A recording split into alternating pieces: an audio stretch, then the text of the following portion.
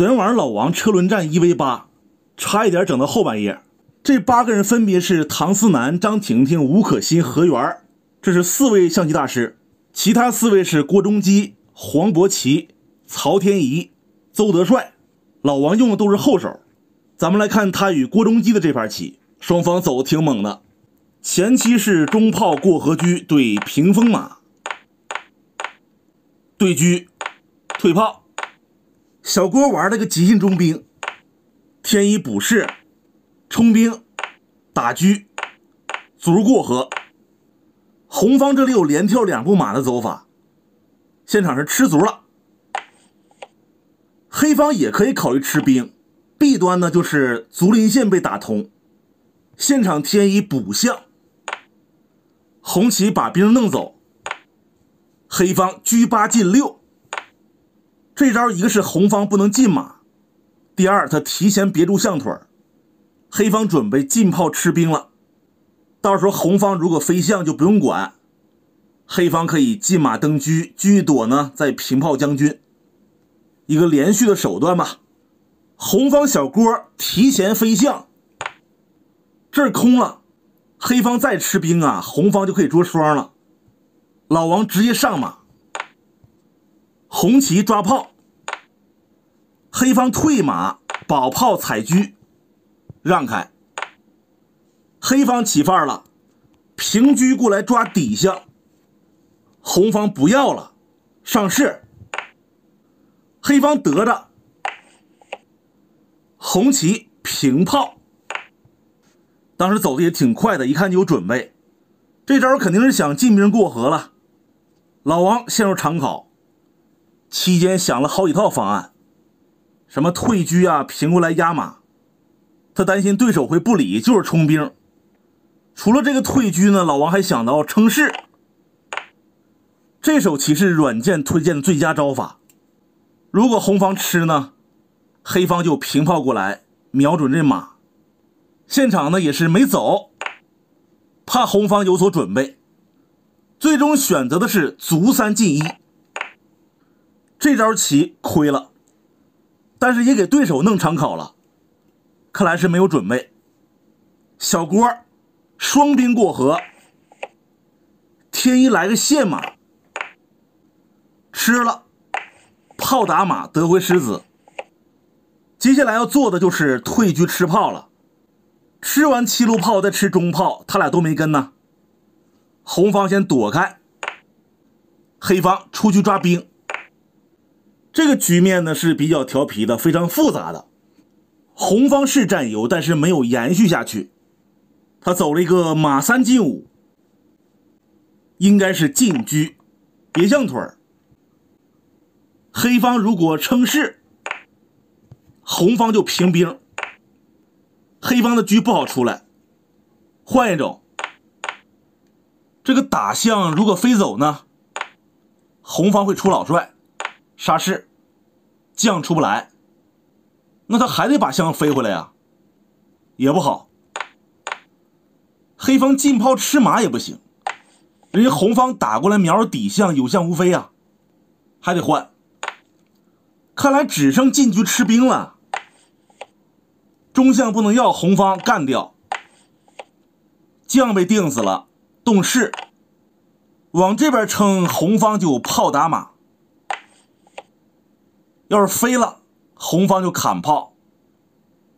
黑方要是发射，红方中路拍一将，补士红方下底炮，出将呢就砍底士，不好下就对了。他要是往这边撑呢，红方有的是招，平炮打底象，没处飞，动炮就砍了。他这边啊，就算是退车也没用，就砍炮呗，吃。红方可以向下冲兵，也可以打象，上士，再出老帅叫杀，手段还是极其丰富的。黑方不好走，当时红方没有选择进车别，他是上马，这就慢了。黑方吃兵，红棋用炮打掉中卒，黑方退车将，杀棋唯有砍炮，吃了。有铁铁说，如果此时红方出老帅，黑方可咋接呀？这杀着底士，老将出不来，难道说弃车杀炮吗？其实不用，这是将一军就行了。红方吃炮，黑方又吃炮。小郭当时啊，平个兵，给炮生根。老王有招啊，他进炮。如果出帅，遇到这个棋形一定要注意啊，别以为红方的兵走了就出将，那就没了。红方弃车杀士，你挑了，他平兵将，电车一拱绝杀，不能大意。正确下法是平炮将，你吃炮我也吃炮，你拱车我就挑，黑方车马，红方马炮。要是这么玩，红方可就速败了。出老帅不行，红方是双兵过河，黑方车2退3要砍马，可以吃。红方炮如果打了，黑方吃车呗。讨马怕黑方车过去，也不动了，走个车4进2。老王弃车杀炮，拱了，车砍马1换2。其实现在还是一个和棋的面，别看黑方多一子，但当时他走了一个平兵。正确走法向下冲兵，吃兵的话红方就抓炮，炮躲了吃马，肯定要没一个。那你不踩平炮的话也出不去啊。红方兵拱，再躲，这还有炮打着底象，平车的话就换呗。往这边靠呢，红方还有兵，这肯定是消停不了。当时太可惜了，红方没有走出这进兵，他选择一个平兵，这属于空招，黑方的炮没有收工，老王飞龙在天。现在黑方啊就等着甩炮了，退炮打车还能下底闷攻。如果红方送兵还能顽抗一下，现场方寸已乱，进炮，从优势到军事再到劣势，也就短短几个回合呀。老王平炮叫杀，红方不能跟呐，退炮是打死车，他只好出帅。黑方还是打，红旗电炮，黑方将一军垫住，称势叫杀，一招毙命。完了，中路亮天了，砍士就死，补士呢，黑方炮打车，这太惨了。小将这局呢本来有机会，但是没把握住，很可惜。郭中基就不用说了，这个象甲没碰到，但是我对他的了解就是开局非常娴熟啊。我觉得这把先争取开局不被他套住。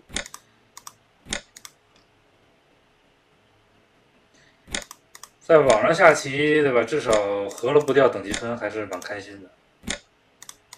不然他当时跟墨子健的情况一样，跟他下合了，直接要吐血，等于输一盘啊。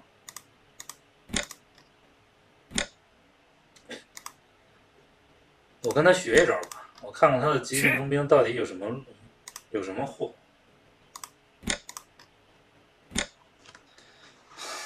兵5平6。这步棋我印象里以前是都走兵5平4，这步棋我还真没怎么见过。上一次赵欣欣，我印象里跟他是不是下卒5进1啊？郭中基人气很高，你说什么人气啊？车8进6，我觉得应该没什么问题啊。兵5平4是车8进6，其实我现在也搞不清兵5平4和兵5平6有什么差别。是那次赵欣欣赢是赢了，就是急进中兵，但是很险。我印象里那盘棋很惊险，马7进8，他应该是兵3进1。车4平3，没想到是4位女子棋手，应该是4位女大师，然后还有4位男棋手啊，应该是这么一个组，没有说八位女大师，没有那么多。就这么走吧，什么意思？G8平3吃底象，我觉得他应该也有应对的办法，学一学，看看他有什么好棋。这种局面看他怎么调整。不是，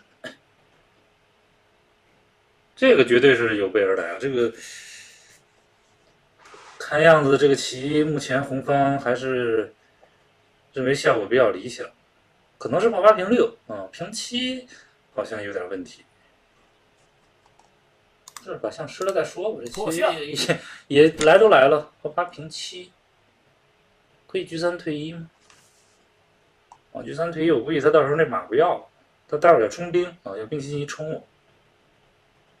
炮2进6，他马3进5没什么意义。飞刀肯定是飞刀了，主要就是看看能不能应对得了。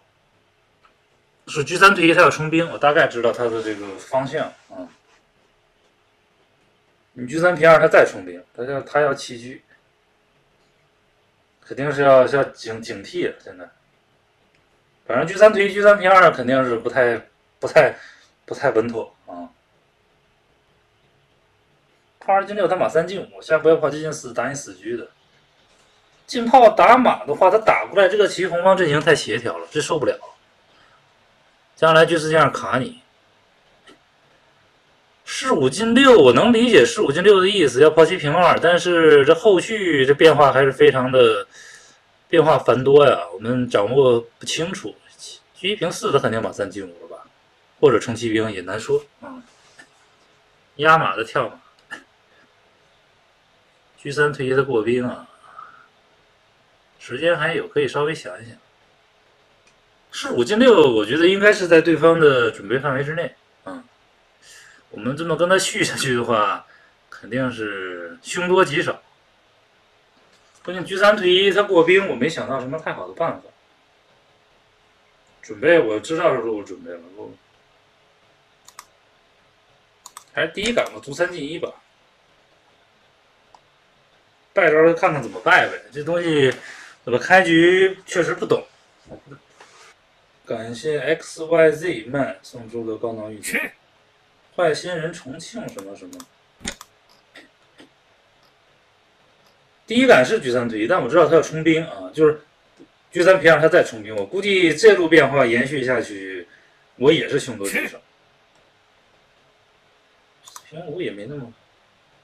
打的就这样吧，看他怎么进攻吧。车吃他G9这样的就更不行。哎呀，他老有G4这样点我。这个棋我们主要应对的有点不顽强，给他处理的太舒服了。这一段反正都是等于是在他控制的范围之中，我也想看看他怎么攻杀。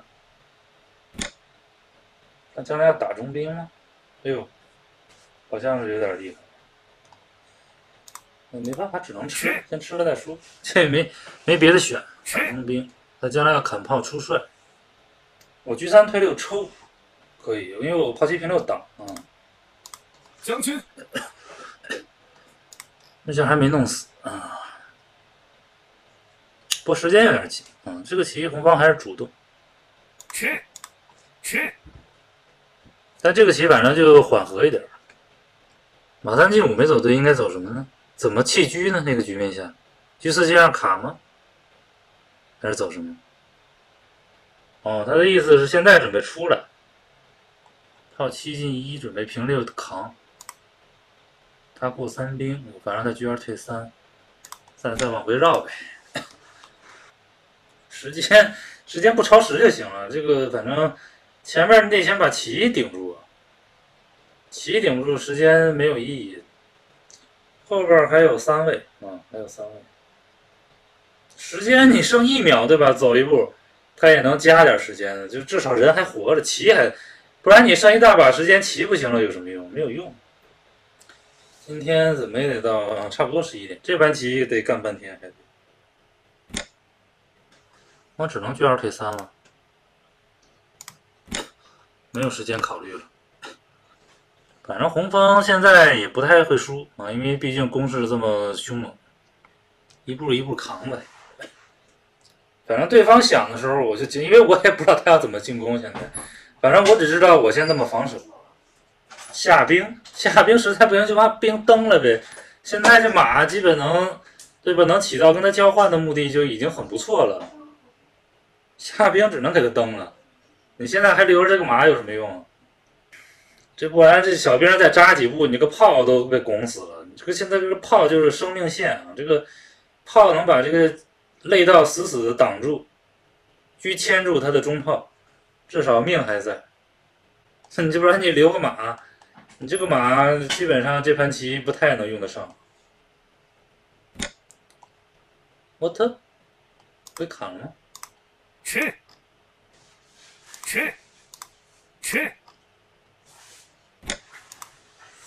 这他肯定是立于不胜了。首先，先飞个象或者落个象，飞象好落象，感觉飞象好。这个我时间紧，也不能这么欺负人呢，也不能。这是给了我大把的赢棋的机会。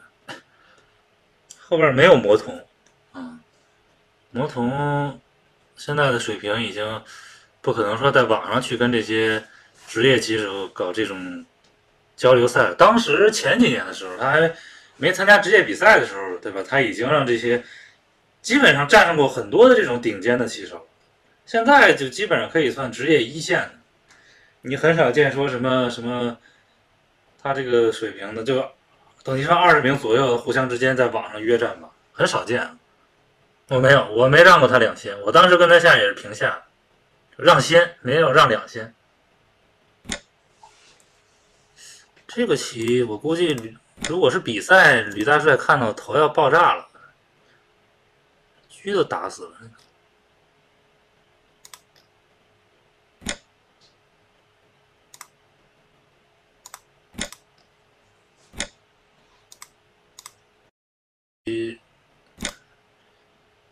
属于给我表演，遗憾啊，这个前面优势很大，没有把握住。